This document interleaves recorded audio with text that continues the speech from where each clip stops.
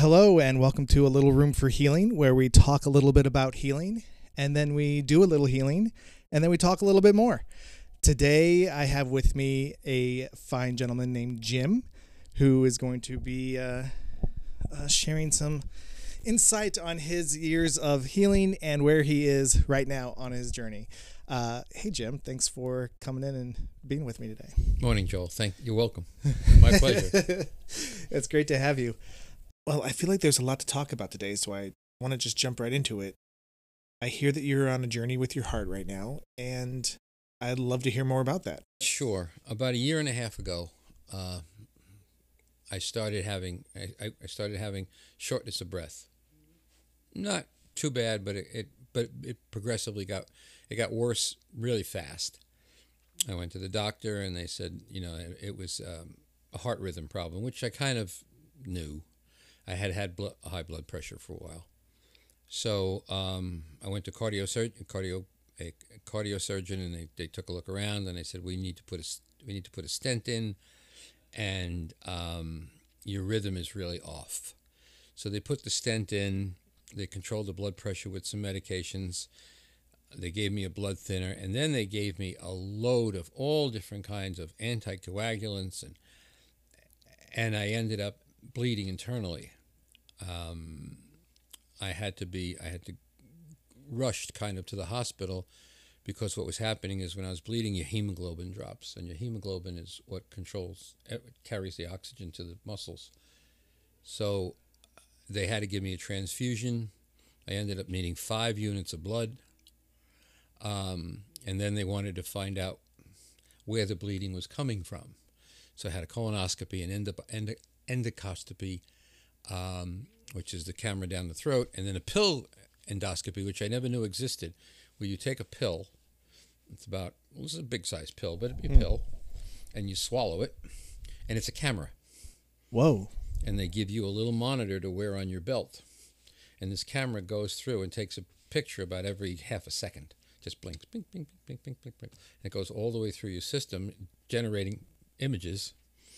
And then you go back. You never see that pill again, by the way. It doesn't survive the journey. It doesn't survive the journey. Then you just go turn in the monitor, and they can then see everything from your entire digestive tract, from your mouth to your butt.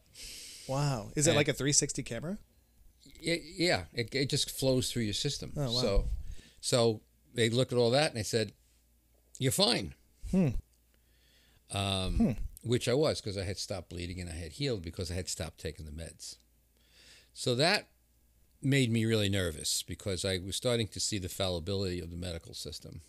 So I went to another cardiologist, and he said, yeah, you might need a monitor, but let's put you on a nuclear stress test. So I took a nuclear stress test. That's where they inject you with radioactive isotopes, and they take pictures of your heart and then they give you another injection to stimulate the heart being speeded up, and it puts it under stress, like you're doing an activity. And they looked at that, and they said, no. The guy calls me back a week later. He says, hey, look, the numbers here look good. See you in a couple of months. So at that point, I had been to 3 different cardiologists. All 3 of them gave me a different diagnosis and a different procedure. So I went to another one. And he said, you're going to need you need an ablation, you need a heart monitor, and an ablation is where they go in with a laser and burn certain nerves of the heart to control the pulsing. And being in the community that I'm in, or that I'm a part of, I know a lot of people who do energy work. And I was talking to one of them, and she said, she's a channeler. She lives in Florida. And she says, look, before they start cutting you open and putting wires in your body, and I was thinking about this anyway. She said, why don't you work with some modalities? Because I have to change hospital. I'm not going back to the hospital I was at. I had too much bad luck there. And they're nice people. They mean well, and their technology is smoking hot. You get in the operating room at Mount Sinai for your heart, you're in a great place. It's like NASA. But outside of that, the medical system works on numbers. It's like it's pipes and pills. So they're interested in fixing the disease, but they treat illness, not wellness. And so that's what I was up against, So if they can, they want to fix everything, but once they cut you open and start putting wires and stuff in you, then any chance of the healing modalities, it makes it so much harder for them to work. Mm-hmm. So I agreed. I had known about, and happily I have known people. I have a friend of mine who's a craniosacral therapist. I have a friend of mine who does vocal toning. Mm-hmm. I have a friend of mine who's an acupuncturist. And I have another friend who's a PT. So I started to marshal these forces and do sessions with them to get the positive energy. And I have my own work to do there, because I can't just keep lying on tables and having somebody, tone or touch or over me, which is easy. I also have to really develop and be disciplined with a real good personal practice. What would you say is a personal practice that would help you? Wake up in the morning, have cacao, not coffee. Meditate. Do an exercise practice, mostly yoga, and journal. That's my morning practice. But if you do all that, then it's time for lunch. Yeah, unless you wake up at 4 a.m. Yeah, so that's the challenge, because I know I can't just depend on energy coming into my body to try to heal. Also, I forgot. I'm sorry. I also tried biomagnetic therapy, where they put magnets on your body, positive and negative. Oh wow! And they're able to read. They're able to read where the pH in your body is off, because the magnets will read. If it's balanced, the magnets are fine. If not, the magnets cause the muscles to contract, so you can see where they can contract. And then the magnets balance out the pH. Sometimes it's too acidic, sometimes it's too alkaline. So the magnets balance out the pH, which is good for healing the heart. It's also good for healing my knees, which have been ravaged by arthritis. How long have you been working with these? All of this in context. I used to do some of it sporadically from time to time, just because it was kind of like a cool thing to do. But now I'm basically every 2 weeks. All of these people, I'm setting up a schedule where I see them every 2 weeks, but they'll alternate. So if 1 week I do the healing, the magnets, and next week I'll do the toning. Next week, so it's breaking them up. I thought about it too. Is if you put these modalities too close together, they'll bump into each other. It's kind of like in plant medicine, if you have ayahuasca and MDMA right on top, So it's that kind. You got to let the modality do its work. It doesn't happen instantly. Usually it takes 24 hours for the effects of a good, for me anyway, it's how it works. And so I noticed the next day there are lots more synchronicities. People who had, people work stuff and friend stuff and just things, like somebody who I hadn't talked to in years, shows up. Not any years when there was no fallout, it was just natural. So there was a lot of this kind of synchronistic stuff happening, and I usually tended to feel better. This heart condition leaves you feeling most of the time drained. Like I was talking to a group of people about life force. It takes away life force, which is it's not energy. It's a thing that you don't realize it's gone until you get it back. When it comes back, it's like, oh, I remember him. It's like a part of your personality. Are you finding that these modalities that you're working with are helping bring that life force back? Yeah. That's what I said. The next day I feel better. Okay, yeah. It's like, oh, okay, I can do that. So I'm trying, but I know, and I will be upfront about this, I know that none of this stuff will work if I don't provide personal discipline to it. And that's the challenge for me. Yeah. Because I work really hard almost my whole life. And when I wake, and I only do consulting work now. It's easy, it's light. But man, when I wake up in the morning, I'm still, and it's been 15 years, and I'm still like, oh God, I don't have to go to work today yet. And you attribute that to being part of the challenge of getting up and motivating yourself to do this kind I'm of work. celebrating freedom rather than doing discipline.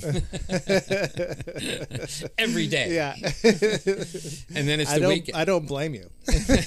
You know, for a long time, I had a 30-year career, and for the last 15 of them easily, I raised 2 kids by myself. So I was pretty burned out in the end. You know, that's a 24/7 type of thing. Right. And then this happened, you know, and it stopped me in my tracks. It just, you know, I was working here yesterday. I was pushing like I have seldom pushed in years, because if I'm out and about a little bit, usually by 10, 11 o'clock, I'm like, I got to sit down. And that's really hard for somebody like me. Let me ask you, is there fear? Do you have fear regarding your heart? There's some fear there. You have to be careful. You know, it'll come up. I have looked at dying, because we're in the red zone. You know, I'm 74. I have a heart problem. I've got bad knees, which restricts my mobility. But what it does do, and this is the interesting thing, when you do look at that, you're in a different headspace. And you start to, what happens first is you kind of like start to look back on your life. And you say, well, I did this, I did that, I did that, I did that. And you start to look at all the things that you've done. As a friend of ours, David, once told me, he said, well, you had a good run. And do you agree with him? Yeah. Good. Yeah, it's been a wonderful, interesting, you know, since I was like 19, it's been a real roller coaster. But you become introspective, and you start to realize that a lot of the things that used to occupy your brain aren't there anymore. I'm not worried about getting married. I'm not worried about having kids. I'm not worried about buying a house. I'm not worried about a career. That creates an enormous amount of headspace. It's like, I don't have to worry about these things anymore. And so you become maybe not wiser, but a little older. And it's hard to move into this kind of like older man phase. I'm in transition now between this guy who used to hop around, you know, for 16 hours a day with a drill in his hand, to a guy who can't even walk around the room for a half an hour with a drill in his hand. That's hard to accept. And the truth of it is, it's hard to accept when you depend on your image of that guy running around for 16 hours a day with a drill in his hand and he can't do it anymore. It diminishes you unto yourself. And that's an adjustment, you know. I had a bunch of things I wanted to do yesterday. I was fairly successful, but I got up this morning and I said, there's no way I'm taking out the tools today. I just don't have it. You know, I'll be into a job for 5 minutes and I'll give it up. So that's the challenge. It's the emotional challenge. But yeah, I do. When I first had this, I also had a bout of really bad insomnia. And I wasn't sure what the insomnia was from. But I would go like 2 or 3 days without sleeping, as well as having a heart condition. And that was a really terrifying place. You're not sleeping. You can't walk. You can't breathe. You're like, whoa, you know, better start getting those bank account numbers in order for my son. When I hear those symptoms, I get claustrophobic. Yeah. Like, that's the feeling that goes over my whole body is claustrophobia. I can't move, can't breathe. Like, I just want to. Yeah. I use television as an escape. Huge escape, you know. So that's what's been going on. So now I want to, you know, now I have to do all the things that I've always wanted to do, you know, and you have to rely on your intuition. Like the decision to slow down the Western medicine. I mean, I could be sitting here talking to you right now with a pacemaker in my heart and an ablation done. So to slow down that process, to give these other processes a chance to work. That's a close call. It was like 49 versus 51%. It was really, but I had to say that it was more going to the hospital, and I had the pacemaker set up. I canceled it the day before. Wow. Yeah, That's quite a decision. Yeah, I had the appointment. I was scheduled, and the hardest conversation I had to have was I have a regular doctor, which is really just like, okay, go see him, that kind of Right. thing. And I had to convince her that what I was doing was the right thing. So she was like, you can't do that. I said, I'm going to do it. You can't. I said, look, tell you what, I said, I'll put you in charge. Every 2 weeks I'll come see you, and we'll do an EKG. You can take my blood pressure. I always take my own blood pressure all the time. That's almost de rigueur now. So she said, okay, we'll do it. We'll try. So it was a lot of work to convince a lot of people. I saw a lot of people's eyes get really big. Really big, yeah. Yeah. I have a question. This is coming up. How did you go from being the guy who runs around 16 hours a day with a drill in his hand in that environment with other men who are running around 16 hours a day with a drill in their hand, and get into the acceptance or possibility that other healing modalities, or maybe what some people might call woo-woo things, might be beneficial for you? Yeah, there's an overlap there. I left the business with the guys running around 16 hours a day with the drill in their hand. In 2007 is when I walked away from the job. At that point, I was an executive, but I was on job sites all the time. So, and then over the last 15 years, I have been dabbling or playing. I play in the fields of the Lord, to use Peter Matheson's expression. And so I did trips to Asia. I checked all the spirituality sacraments. I've been to Nepal, I've been to Bhutan, I've been to Tibet, I've been to India, I've done an ashram, I've done dietas in the jungle. I've been playing with this stuff as a way of it was a natural calling to it, as a way of exploration. But always for me and for everybody that I know that's done it, eventually you go through those things and you come home, and that's where you are. I had checked the box, so it wasn't always out there. It's like, maybe I should have gone to that ashram in Peru, and I did it. So I took all of that off the table. And when you did all those explorations, and you say you did that and checked the box, yeah. When you came back home, did you bring something from those things with you that maybe that offered some shift in your life? Yeah, yes. Some of it was not what you might expect. Some of it was like, okay, that's, you go to enough Buddhist temples and you get a really good, in Nepal and in Tibet, where it's really serious business. I kind of realized that I didn't need to become a Buddhist monk. It's just not in my DNA. It's just not there. I could take the lessons, but I am a Western man, and I have lived in the Western culture my whole life, and that's kind of like what I brought back. It's like even the healing modalities. I mean, we all know lots of places with lots of people doing lots of things who really don't know what they're doing, but it's fun. It's a kind of a collective high, but it's really not. I've become a lot more serious now. It's like, they're all of in the contemplation, you realize that you really didn't do anything. You were just there when the stuff went down, and you participated in an event, even if it's your own wedding. It's just in my life, these things happened, and I was there when they happened. But none of them will I take credit for or blame for, because you realize that when you get to this point, both my parents are dead. I lost a son. That so many of the things that we hold emotionally deeply sacred, there's a lot of conditioning in it. And when you look at the things like losing a child, losing a wife, losing your health, those are just things that happen. And if you try to get to this came from this. if you try to get too deep, if you try to start taking credit for stuff, then you have to take the blame. And some of the things that happen on the blame side are just too huge to absorb.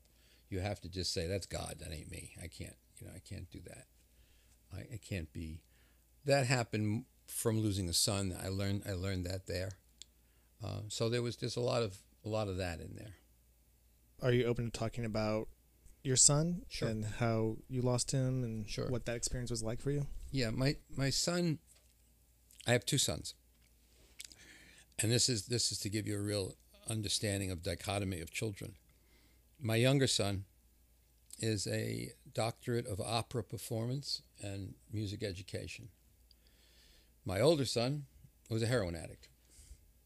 Same house, same school, same everything. Same parents, same teachers, same food, everything was the same. But he was very smart, but incredibly insecure.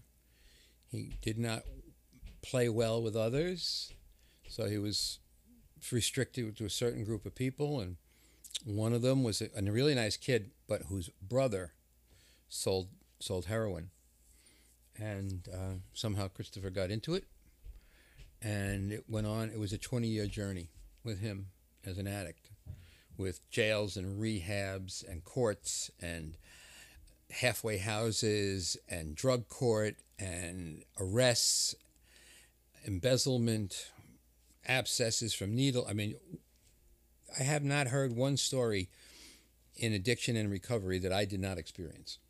It was 20 years of expensive rehabs, not expensive rehabs. But in the end, he got into a rehab called St. Christopher's, which is up in Garrison, and it was great. It was the only 90-day rehab I ever heard of. 28-day rehabs just get you clean and make you want to do drugs. People, they're like, but 90-day rehabs, it breaks the cycle and creates a new cycle. So when you get out, you have a new cycle of living. And he did okay. Stayed in a halfway house in Brooklyn, we are really bad places, halfway houses. Best places to find drugs in the world is in a halfway house. Oh. And you get robbed all the time. It's kind of just like a shelter. What was your relationship with him while all that stuff was going on? Like, was it volatile? No, it wasn't volatile. I was pretty strict about it. I wouldn't let him in the house anymore. I mean, every time I let him in the house, something ended up missing, because there was always theft. I mean, even money from my wallet. I had a retirement watch. That's gone. So I was able to keep it cordial and friendly and help where I could, but I also had to protect myself and the rest of my family from him. In the end, though, when he got out of St. Christopher's, I picked him up, took him to Brooklyn where his halfway house was, and then for the next 3 years, I made a promise to myself that we would see each other every week, because now he's in the city, I'm in the city. So we would get together every Sunday. I mean, every Sunday for 3 years. And we'd go have a pizza. Incredible. I go to his. So he was in the halfway house. Then he got on this lottery system for apartments and he got one. And his apartment was nicer than mine. It's a brand new development, Staten Island. So he was in there. And so you have all that energy of moving and setting up a new house and yeah. But Staten Island's a little isolating. You want to do anything, you got to take a train and a ferry. And that deep of an addiction that he had, there's 2 phases to it when you recover. The first phase of recovery is what they call the pink cloud. Oh, wow. You're like lying on your face in the mud. And you pick your head up and you feel the sun on your face. And you're like, that's the first time of being being straight in years. It's like, wow. And then you look behind you and you realize all the work that you have to do now to rejoin the human race.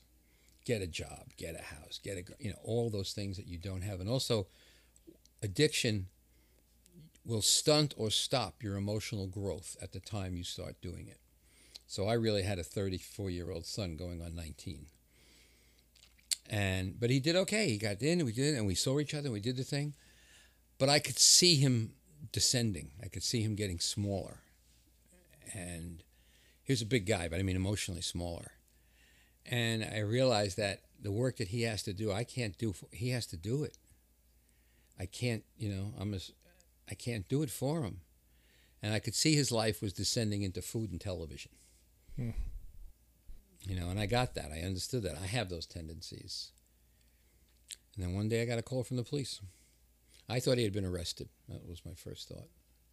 And they said, no, they found him. He'd passed away. It was a drug overdose. It was heroin cut with fentanyl. And he knew it. He knew it was hot because he only snorted it. He didn't shoot it. And he was a shooter. Oh, wow. So he knew his stuff was touchy. And it probably might not have, if somebody like me or anybody, it might not have killed them. But his physical condition had so deteriorated from 20 years of addiction that his heart was weak. He was just, it killed him. It just overpowered him. So, there's a whole process you go through internally when something like that happens. And in the end, for me, I went to sound bath meditations. I went to Reiki sessions. I did everything I could to try to go inside and see what was really going on in there. Like in one sound ceremony, I was meditating, and a vision came to me of him in his apartment lying on his sofa, and he was dead. And out of him rose this silhouette that was like him, but it was all light, 1,000 little lights. It was just this body of lights. And it looked around, and then it looked at me and said, I am so fucking out of here. I thought, that's cool.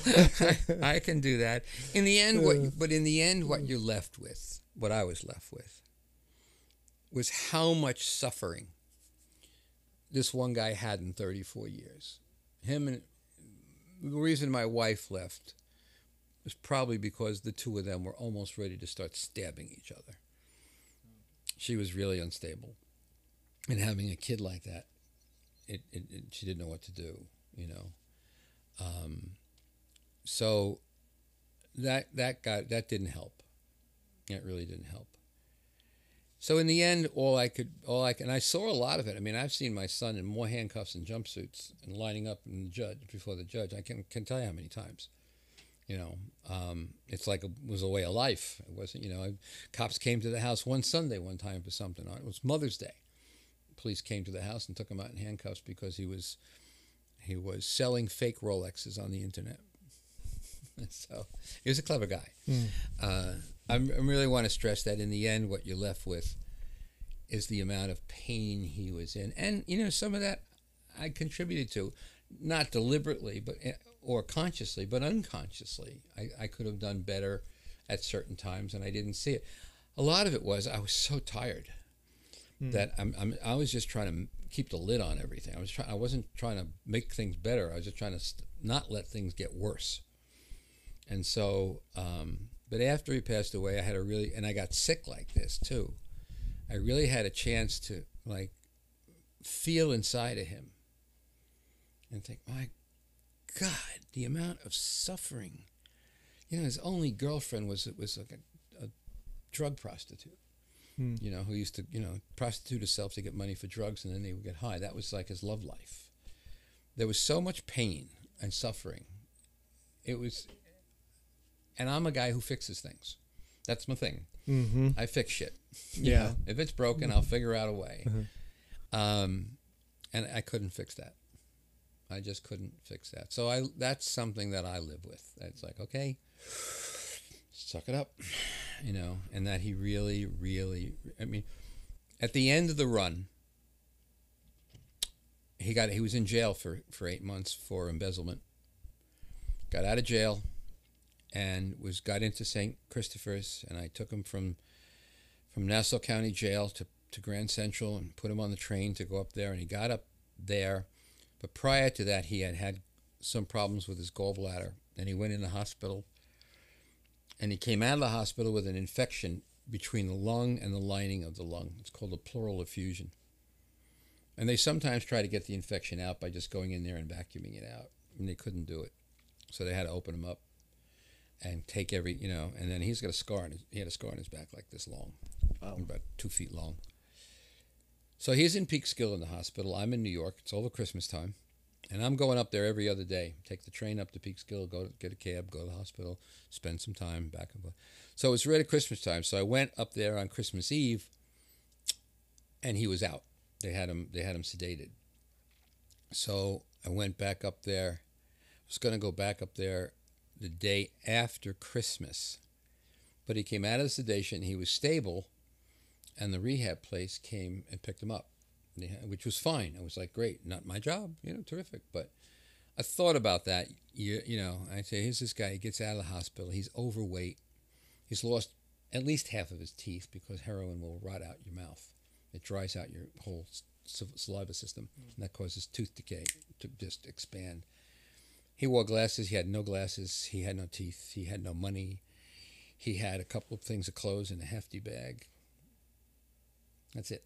That's his life at 34. And I can't even imagine what that must feel like.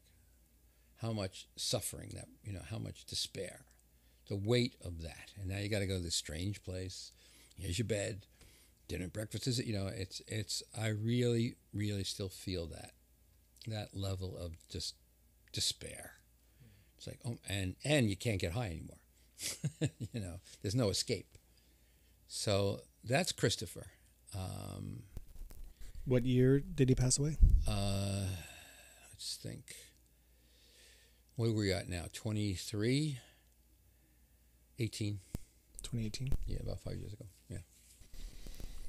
Thank you for sharing all that. You're welcome. Your story. Can I just add something? Please. It makes it easier to talk about it out loud.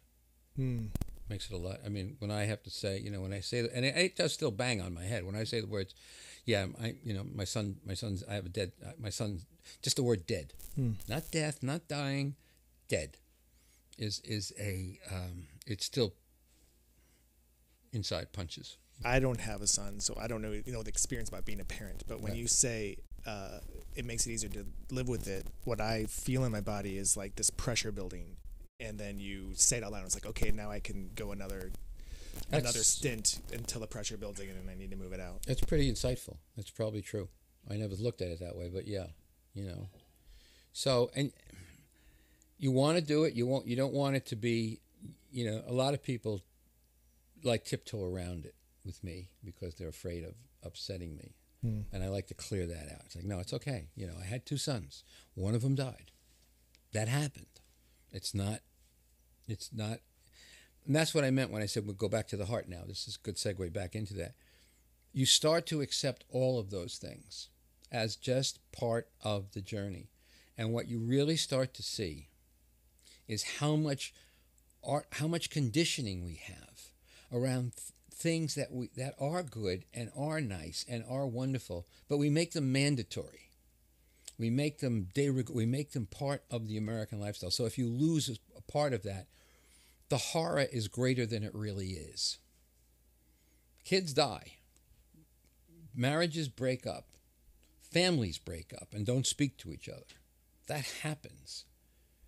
To wallow around in that because you think that you're supposed to by some kind of unwritten moral code, and then when it does happen, it hits you much harder because that's not supposed to happen. Where does it say that? So you start to accept the things in your life. Like when I got sober, I ended up becoming estranged from my blood family because they wanted me to come to all these events where there was all this booze, and I said, I'm not going, and they stopped talking to me. I was like, okay. I can do that too. So, but what happens is you do start to see your own autonomy. You do start to see your own self, that you can stand in the wind of all of this stuff, of a mother and 3 sisters who won't talk to you, and a son who's died, and a career that I left early from because I was drinking, and I knew I had to get out, or I would have really done something stupid. You can absorb all of those things, and you can absorb them more easily if you take the artificial cultural stigma off them. Then they just become, and when you do that, you also have to do that with your accomplishments. For a long time, I would carry around, and in the construction business in New York, I've done some pretty significant work. I used to carry that around like a badge. I did that building. I did that building. I did that building. Look at me. Mm-hmm. You let that go. Those buildings are there, and I participated in the building of it, but so did the plumber. Yeah. So did the electrician, you know. And just because I was the guy in charge of moving the paperwork around and managing the money doesn't mean that it was my building. Mm-hmm. So you have to work it as a double-edged sword, like with the modality and the healing. I have to go to the healers and get what they have, their talents are, and put it into me, but I have to do the work to make use of that energy properly, and not just keep, having, relying on it and just saying, okay, let me lay down, thank you very much. Now I'm going to go back to eating, M&Ms and drinking coffee and watching too much cable news. Well, speaking of which, would you like to take a break and lay down Sure. and receive some it's healing? up to you. Yeah, no, it is, and I'm. You told me to talk, so I talked, and I enjoyed it. Okay. I enjoyed every second of it. This is we're gonna come back. We're gonna talk a little bit more after this session. You are going to do 13th octave La Ho Chi, I believe. That's what you. Yeah, I'm want to excited receive. about it because I've never until a week ago I never even heard of it. Yeah. It's not really well known. I'm finding as I've been doing this podcast. Most people are like, yeah, I want to do the 13th octave because I never heard of it and I've never received it and I don't know what it is. So I'm actually thrilled to be giving let me ask 13th you a octave question. a chance to. How did you come to it? How did you come across it? It found me, is what happened. There's a Reiki master that I have gone to get healing, and I was looking through her website, seeing what offerings she provides, and one of them is 13th octave, and I was like, what's that? So I started researching 13th octave, and I found a really deep draw to it, an attachment to it. It works with angels. It's like connecting to the heart of God and recentering our divinity and opening us up with that kind of healing. And I just reached out to this Reiki master, and she also teaches and attunes you in it, and signed up for it. That's how I learned it. Wow. Yeah, it was really fast. And have you had the treatments yourself? I actually have not. I actually have not. Got you.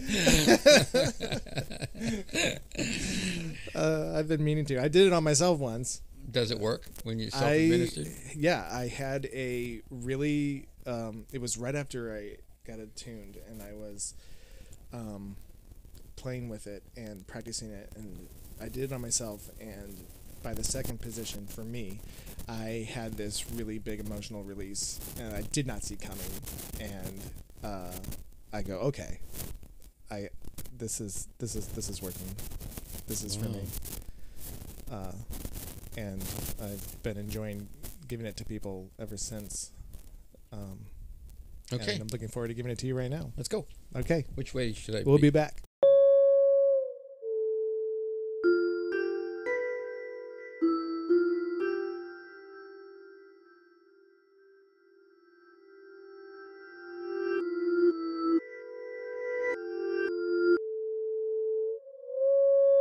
And we are back from Jim's 13th octave session. And he was telling me a few things about his experience before we got back to the microphone. I can. I'm wondering if, Yeah. if you'd like to. I found it. First of all, I found the movement, the energy movement, very, very deep. I was on this journey that I wasn't asleep, but I was deep in my consciousness. And I found myself almost, you could almost falling asleep. But as soon as I would start to, it would stop me because I was holding the crystals. I could feel my hand, and opening. I'm trying to find words. I feel like an opening, like there was an opening into a deeper sense of relaxation, a deeper sense of chill, of like, oh, okay, it's all okay. Don't stop worrying. It made me see, it helped me see where the deeper, the roots of some of my character defects, my desire to always please and to always impress. Better word is impress. Always impress, like, wow, look what he did, you know. So, and I was able to see that a lot more clearly. I've known it, but I was able to see it a lot more clearly and not be as subject to it, not be as ruled by it. So, Like there was some separation from it? There was a little separate. Yeah, that's a good word. Thank you. Like there was some separation from it. Yeah.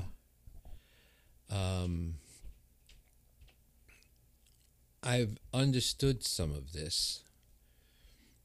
I've done a lot of plant medicine and meditations and sound baths, but the last really deep plant medicine ceremony I went to, I was in Peru for over a month.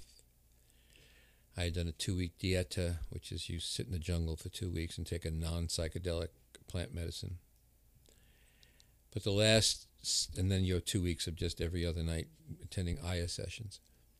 But the last one I had was violent, and it showed my life like an upside down pyramid.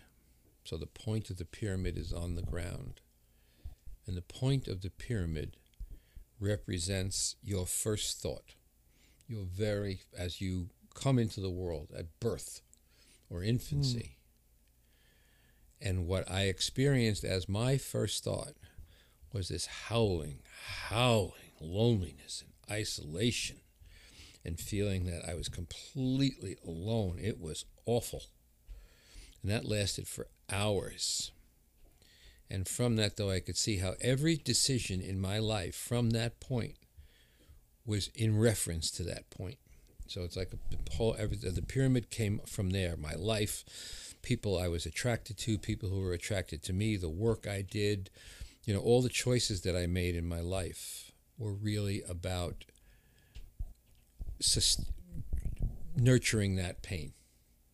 And you don't even know it. It's completely invisible. You're just functioning under it, but it's like you don't think every minute, oh, I'm breathing air. Yeah. It's that unconscious. And it only became apparent there. And so now I've tried to work on that.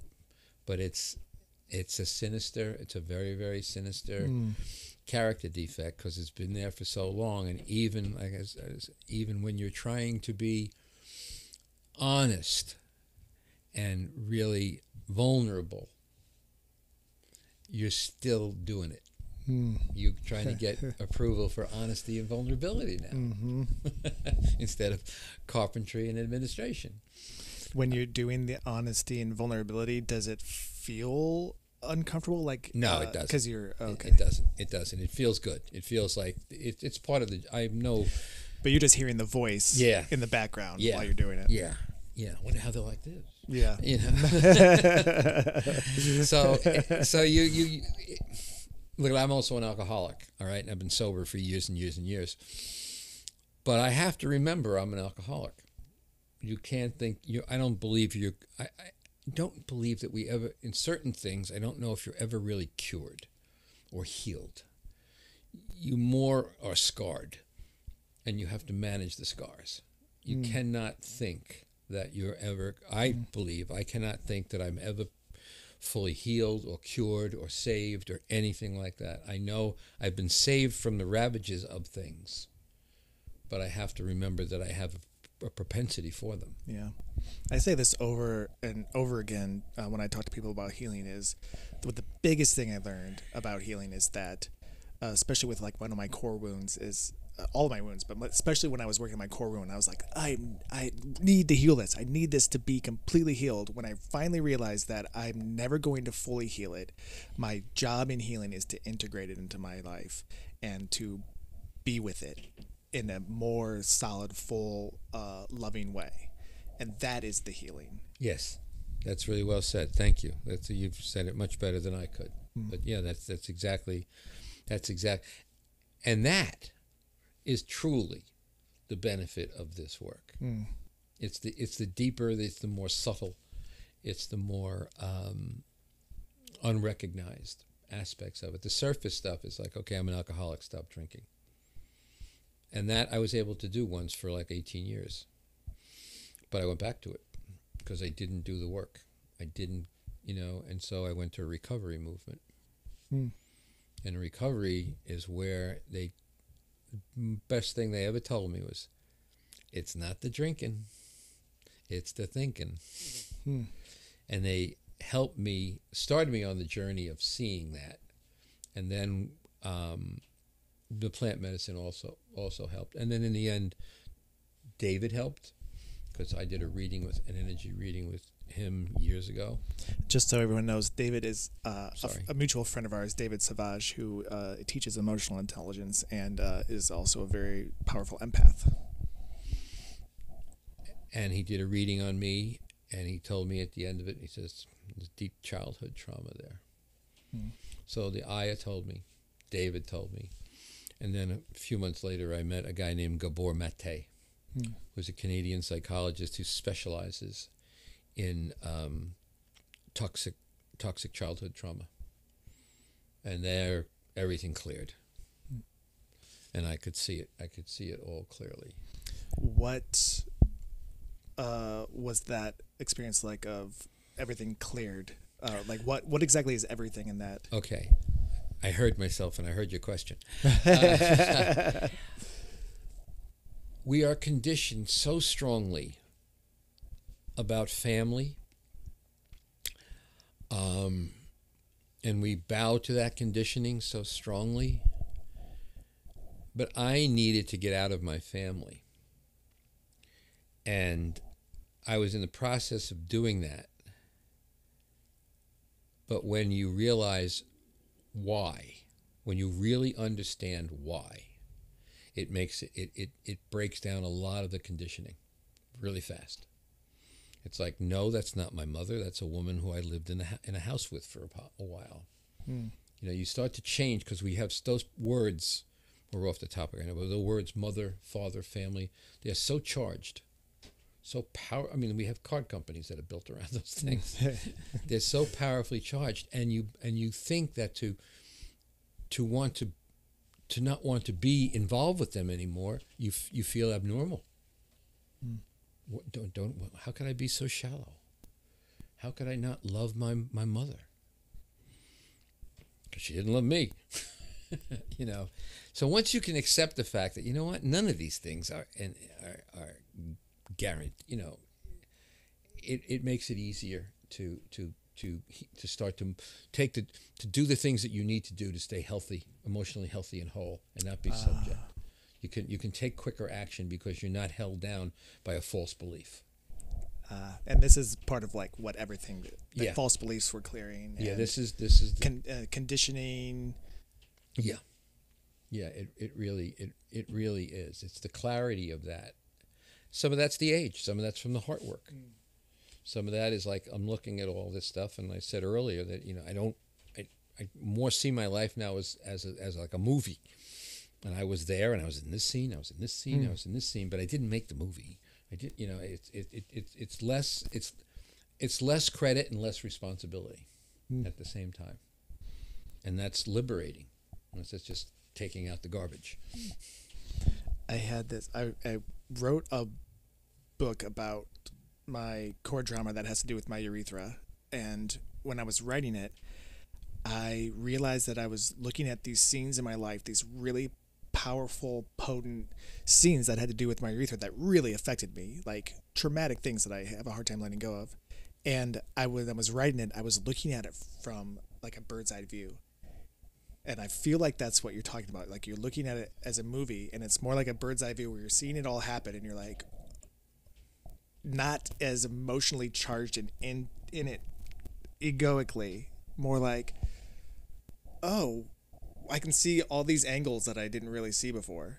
Is that kind of what you're talking about when you say? Yeah, you see the picture more clearly. And I understand that. That's exactly right. That's exactly, you see it more clearly. and it's not as terrorizing. It's just not as terrorizing as it used to be, you know. And also, there's no book, there's no play, there's no cultural methodology for this generation that I belong to. Most people, you know, in previous generations, they're going past 65 and still being viable. There's no model for that. There's no model for partnership. There's no model for professionalism. There's no, because it's we're here, but you have a whole lot more knowledge and a whole lot more. You've changed. So we're all walking around, guys my age, trying to figure out what to do. And so what you come to then is like, okay, I'm just going to do what I think is best. And it's a different way of living in a way. Is there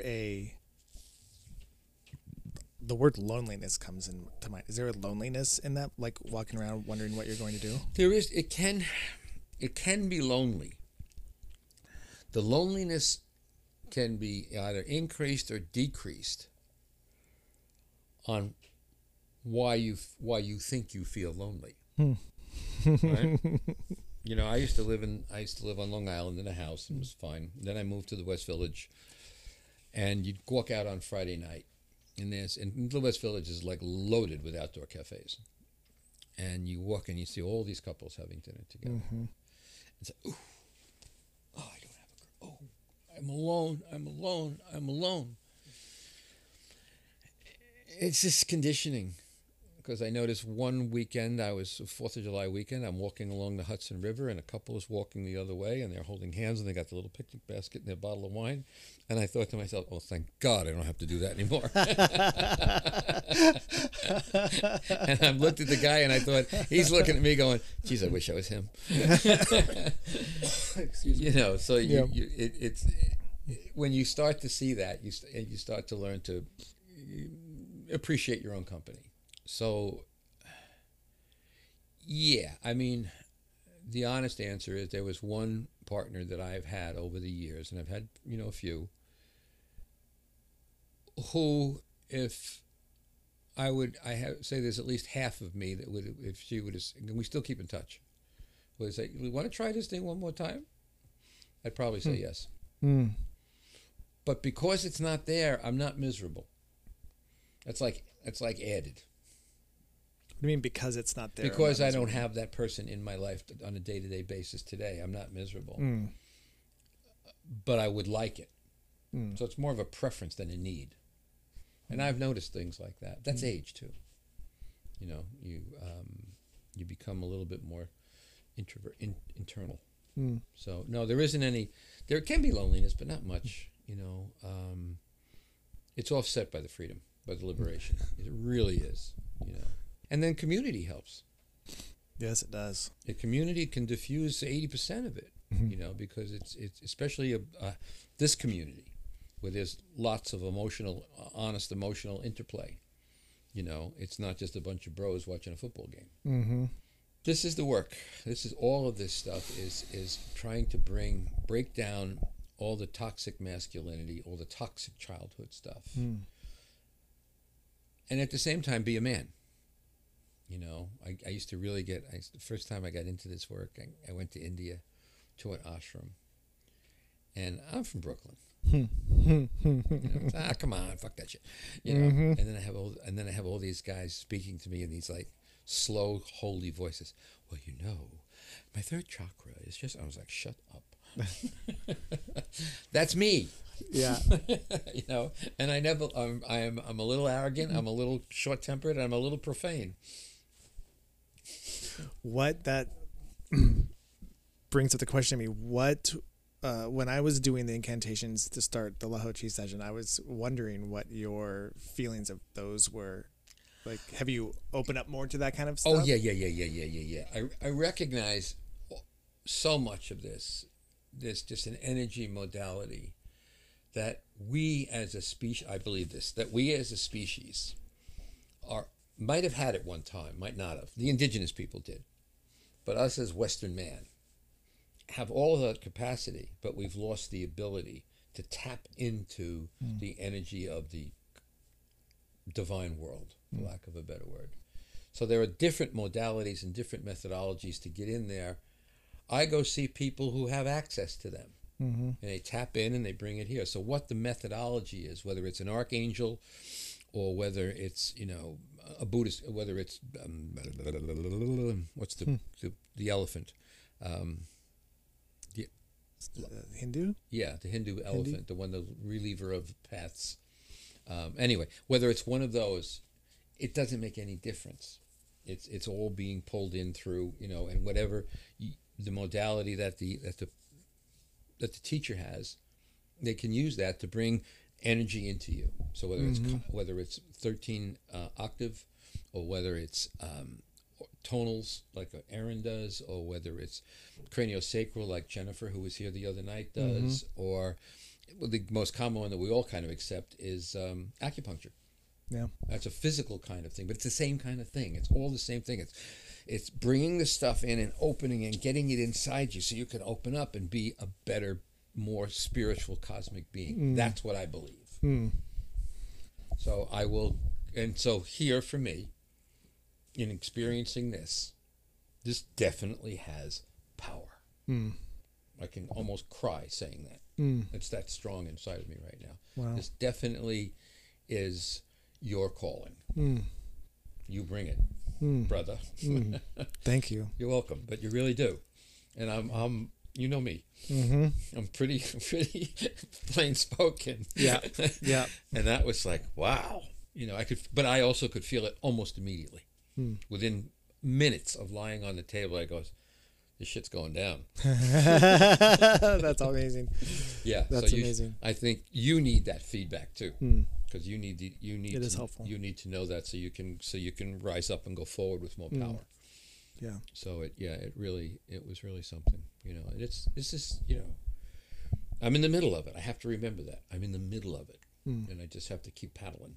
You know, I'm not at the shore yet, and I will be at the shore when I die. And so I'm not afraid of it. I just don't want it yet. I got too much to do. You know, I've still got to be with my grandchildren some more, and I still got to do some more stuff. And I, at this point, I'm in a unique spot. I don't know anybody in this community that's my age. Not even within 10 years. Wow. You know? So it's my chance to bring this age into this work, and then be able to bring it back to younger people and say, hey, you know, you should really, you know, make time in your lives for this. Like, you know, what you're doing now to bring it back to the 13, you know, to this, it's definitely important. We want to start teaching people about consciousness. They don't know. I didn't know. Every person counts. Yeah. We need them all. Yeah. We can inform people of what we've learned and about consciousness or about healing, and as much as we tell them, they have to find it themselves. They can hear and they can hear and they can hear, but until that thing in their body goes, yes, I want to hear it, that's theirs to do, and all we can do is keep and sharing thoughts and love. Yeah, and I think some people are more prone to it than others. Yeah. Some of it may be life circumstances. It just might be genetics. Well, thank you. You got a lot of material here, brother. I do. Thank you so much. Thank you for sitting with me and sharing so much of your story and life. And you should do this, because I needed this conversation as much as I needed that treatment. It's important because I have to get this out to the world, and I have to. It's so important to say things out loud.